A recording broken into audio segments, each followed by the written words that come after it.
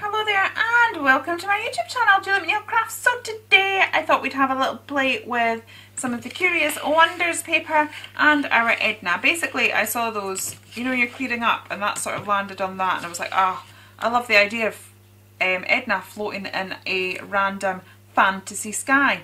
That just looks awesome. So I don't know what I'm going to do, but that's basically going to be the starting point anyway. I kind of want to build it up a bit more than just, you know, sticking it on the paper, but that is going to be my starting point because I just love it. Now I want to make sure that there's enough sky showing, but I don't want Alice's head in it, so we need to be aiming for about there, I think.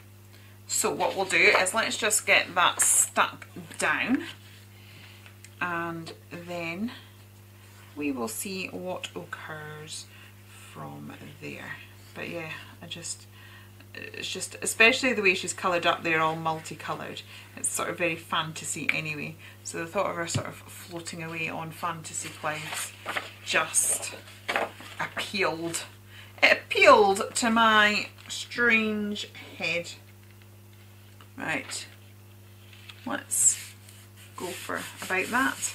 Right, so I've done that, then I'm just going to get my bone folder and go across. This is a bit like when you do wallpapering, you're just making sure that there's no air bubbles and things like that, so that by the time, you know, we're sending the card or playing with the card, we've got a lovely smooth finish, which of course is what we want. So I'm going to chop this down and we'll see what we have. Whoops. Let's just cut the edge of my scissors there and create a bit of a rough edge, but that is nothing we can't fix.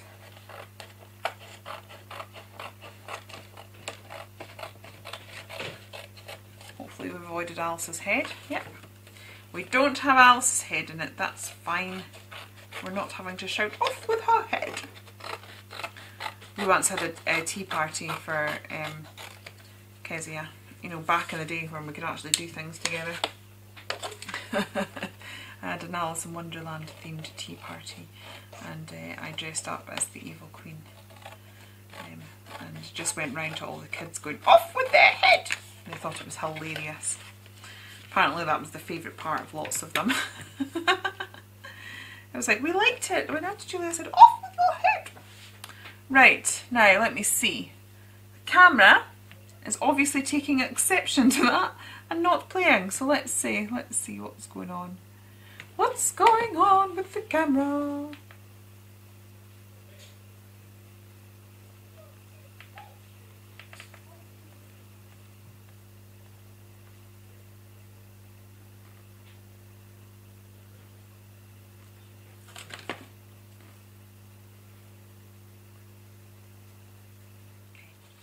I do not know what was going on with the camera there. Now, I did have another piece of this paper that was scrap and I want that pink cloud again, I think.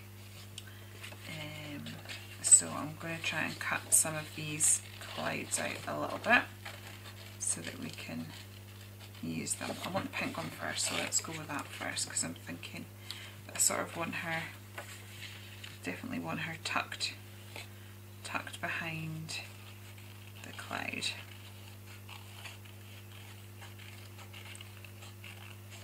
But it's not quite the right shape, so we're just going to have to sort of pop it on an angle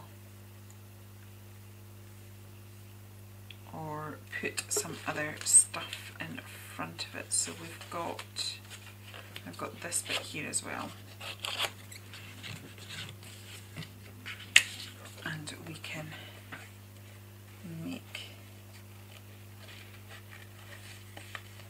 this work. I think this might be quite a simple card, but we will see. I might just add a little bit of stenciling or something just to, ooh,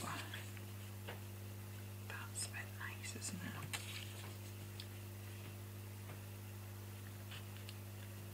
We could have it, right, let's get that piece in because that's working, but I'm going to pop it on some 3D foam first. I'll just take our Edna out for the minute.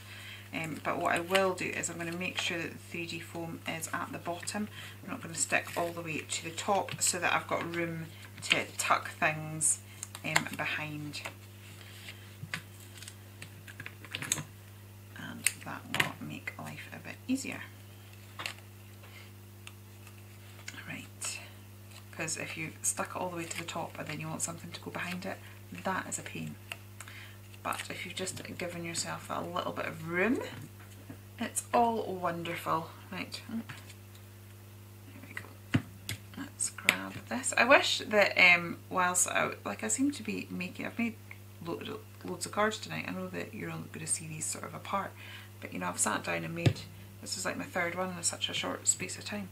I wish that some of my samples went a bit more like that. In fact, I'm kind of wishing that this one that I'm doing now was a bit of a sample.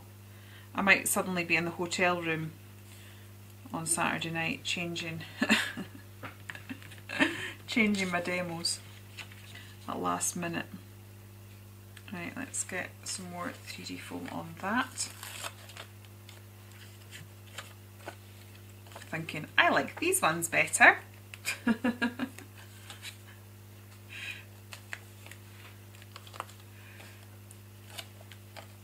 Always the way, isn't it? I think I'm overly prepped though, but I just wasn't feeling it today. Right, let's have that like so. Right, and then what we'll do is we will just neaten all of that mess off. And as you can see, I've gone a bit far with the 3D foam there, but that's okay, we'll just chop it up. I'm not bothered that my scissors are going through it because, yeah, you can clean scissors and sharpen them. I know you're supposed to have separate ones, and I watch people that have separate ones, and yeah, that's not me. But, you know, I think I'm doing alright because these scissors are over 25 years old and I've been using them on all sorts of stuff for many years and they're absolutely fine. So, I think we're doing it. Oh, look! Isn't that... Oh, I just love that! I love it. I'm seriously rethinking my stuff for Monday because I love that. Alright, let's get a marker pen around here just to edge it, frame it.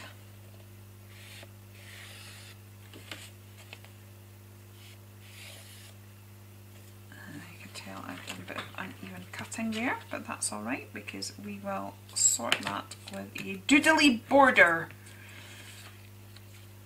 If all else fails, all you need is a doodly border and gesso. Sorry, hair in my mouth there. Doodly border and gesso, and that fixes many craftatrophes. I've now taken to using one of my daughter's new phrases, which is, there's no such thing as a mistake, only sparkly surprises. I love that. Absolutely stealing that one. There we go. Let's get our Edna down there. Oh my goodness, I love this so much. Can you tell? Oh, I just love it. Right, let's get a doodly border down and that will disguise some of the dodgy cut work and funny edges that we've got going on, see? And just make it look deliberate and everything will be a-okay. So I'm sort of doing my faux stitching. Oh, I am seriously tempted to do this again as prep and have it for Monday because I seriously love it. Can you tell? Right. I'm going to do that, and then I'm also just going to add a few little wiggly jiggly bits because I can and I like them. Right, I am thinking there's a sentiment on one of them, I think it's on Prudence, that says something like you have your wings already exist, all you need to do is fly, because I'm thinking that that sort of suits this background. And I'm also wondering whether we should have some little heart dangles, because I seem to be putting little dangles on everything at this moment in time. But I'm thinking that let's cut out a couple of these. Again, this is from the Curious Wonders paper pad.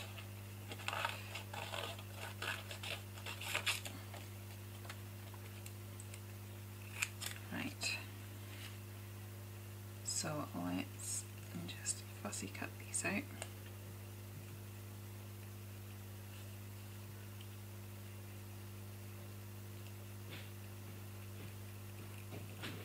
Like so. And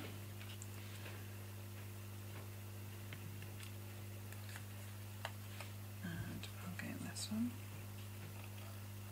As I said, I'm sorely tempted. I really think I'm going to do it. It could be quite a quick demo to do as well, but as a backup. Right, and I do have another Edna coloured, which would be wonderful.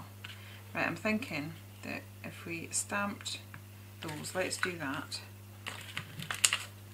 and that we could have those as little dangles, and then we could have our sentiment, because I'm thinking almost like, because obviously she's flown up there, or you know that expression, don't be afraid to reach for the moon, if you fall you'll land among the stars. I think it's that sort of two sort of meanings of both of those sort of represented in this design.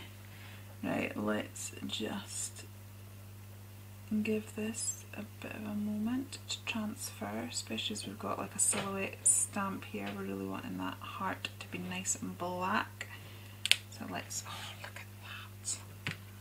That's just a bit lovely, isn't it? Right. I'm going to do this one slightly off because I want this to be a longer dangle, but I don't want it to be as long as two full ones, if that makes sense.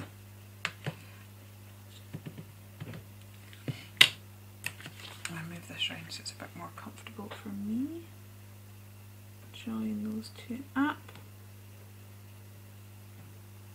And again, just give the ink time to transfer. And then we can have those there, like so.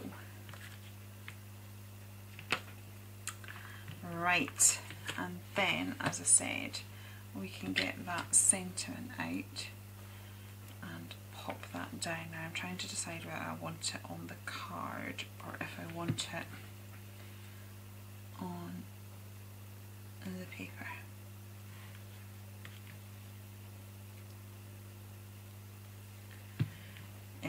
Sorry, I'm running out of pat out.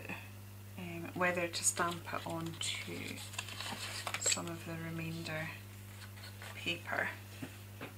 I think I would need some of the cloudy stuff though.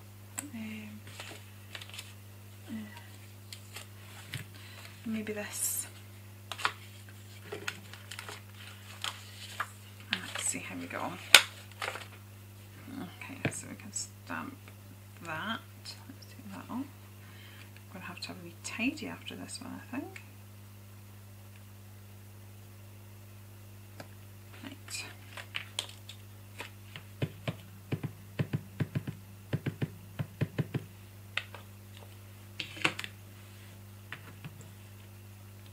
So I'm thinking if I put that there, so it's a great way of using up the scraps as well. Okay. And then we can cut this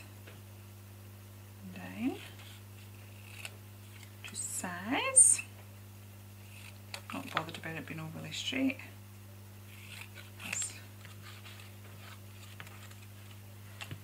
So I don't know whether to do it like that or whether just, I'm tempted, you know what, I'm more tempted, I'm thinking that it might look quite nice just there. Or maybe there. Okay, let's just go for it.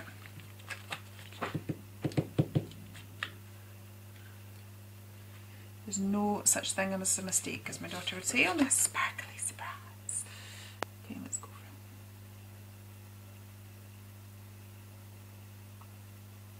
it. The concentration. I'm going quiet now with the concentration. There we go. And that,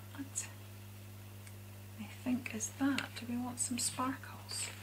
I do also have a cool little embellishment kit that's on end of haul, but there's really not a lot of them, so if you fancy it, I think it comes with like 10 flowers and a piece of ribbon, and then some of these sparkly bits and bobs. But I don't know whether some of these would be. Maybe some of these would be good. Do you know? No. I think I need to stop faffing.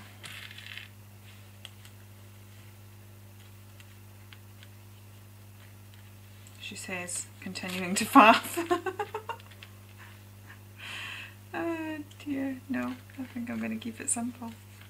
I really, really like that. Okay, I am going to clear my desk though. Okay, so that is my card all complete. I hope you like it. I hope you've enjoyed spending a few moments with me while we put that together.